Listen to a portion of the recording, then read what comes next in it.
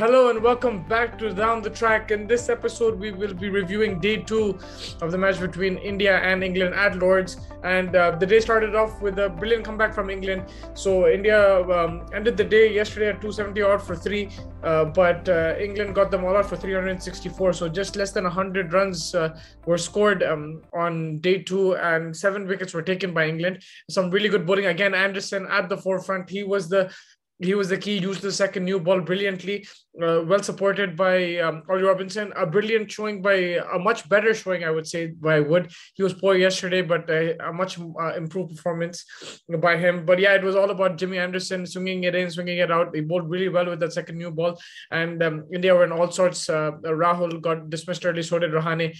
A good fight from Pant and Jadeja, which helped India go to 360. Otherwise, they could have been all out for under 350. So India would be a tad bit disappointed. I think 400 was on the card, especially 260 for two when Virat was batting. And after that, 8 wickets for almost 100 runs. They would be disappointed with that. 400, I think, would have been out of England's reach, 400 plus. But England's still in the game. I think, they bowled magnificently. It's still a lot of work to do for them. But if you just look at the position they were in yesterday as compared to today, I think there is a big difference there. And now it's down to their batsmen and down to Joe Root. Before we just get into England's batting, we'll just talk more about India. I think... with the tail, they tried their best, but when you have a long tail like that, it's going to be difficult to wag. Ishant Sharma consumed a few balls, but it was never going to be easy. It was all down to Rishabh Pant and Jadeja there. So maybe someone like an Ashwin could have scored runs, but in hindsight, you can say anything, right? But yeah, that's why Ashwin's place is is debatable, like in the sense that he deserves his place because he can provide with the bat. But, in hindsight, you can say these things. Let's see what happens at the end of the game. But yeah, that's certainly something that India will have to look out for, that exposed tail. And then just moving on to England's batting. Rory Burns and Joe Root were brilliant. Sibley again, a dogged approach, very conservative. Made sure he consumed balls. He didn't rotate the strike as much, strike rate of 25. And then, as we saw in the last game, eventually one ball just got him. And so he'll need to work on that and need to work more than the strike rate. It's about rotating the strike rate. It's Test cricket. You don't need to play at a certain speed, but just to take pressure off yourself, and then the non-striker, it's, rotating the strike will help. But that's his style, I guess, and it's worked for him. But yeah, there's maybe a slight adjustment here and there will help him. But Sibley was taken by Siraj, and then right after this next ball, a brilliant delivery by Mohammad Siraj to clean ball Hasib Hamid. It was a fantastic delivery, and that was a really good spell by Siraj. It got India on the front foot there. 24 for 2 were England, and India were looking good. That's when Joe Root stepped in with Rory Burns, and they built up a very, very solid and important partnership.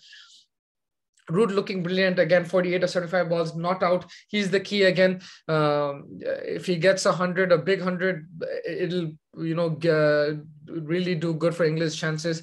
If he does get out under 100, then it'll be difficult. So he holds the key. Support from Bairstow tomorrow will be important. But yeah, Rory Burns gave him the fantastic support. And unfortunately, he got out just at the end of day's play. Mohammad Shami get him LBW. And Michael Holding didn't think it was LBW. Even I thought, he's going to review it. He did review it, but it was plumb. So I got that wrong as well. But it was a very good piece of bowling from Mohammad Shami there.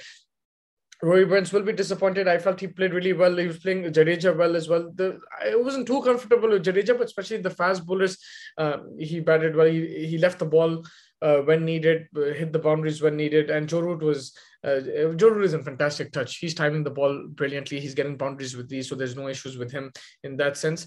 119 for 3. I think it's well evenly poised right now. India slightly ahead because they have the runs on the board, but they will need wickets. The closer England get to this target, it will cause some issues for India because they'll have to bat again, and they'll have to put up a good score because right now this Lord's wicket does look good, but only time will tell. The hint of spin for Jadeja, so that's something you have to watch out for. I think, again, the first session will be important. If conditions are a bit overcast, India will get some movement. Can they get their wickets? Catches will be key. I think they will get opportunities on this wicket, but catches will be key from India's point of view. From England, again, like I said, Joe Root, but he needs to be backed by Johnny Bairstow and Butler. I think these two will have to play some good supporting knocks, whether it's a 50 odd or 40 odd or 60 odd, but like, building that partnership with Root and letting Root bat around them. Even if Root gets out, then these two, I think, need to take up the mantle, and then you have Moeen Ali to come and chip away with the runs as well. So England have a long batting lineup. I think up until Ollie Robinson, everyone can bat. Then you have Mark Wood and James Anderson. So it won't be easy for India, but same thing for England. Let's see how the day pans out. I feel England will get close to the 300 mark, probably 280, 290. And but you never know. They can take the lead. They can be bundled out as well. Only time will tell. Let's see what is in store for us for day 3. But I think for now, that's all. Thank you so much for joining me, and we'll catch you after day 3.